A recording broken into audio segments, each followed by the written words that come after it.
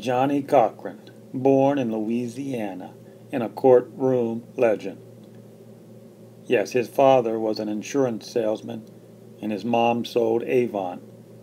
You gotta trust me on this one. This man could sell ice to an Eskimo. Oh yeah, he was one of the best. But this catchphrase will go down in history as one of the greatest catchphrase ever. Well, it saved a man's life, basically. OJ would have went to jail forever if it wasn't for this phrase. So words can be powerful. And Johnnie Cochran knew words like nobody else. If it doesn't fit, you must acquit. If it doesn't fit, you must acquit. These words were going through the jury's mind over and over and over, and those words were powerful. Don't tell me that words are not powerful.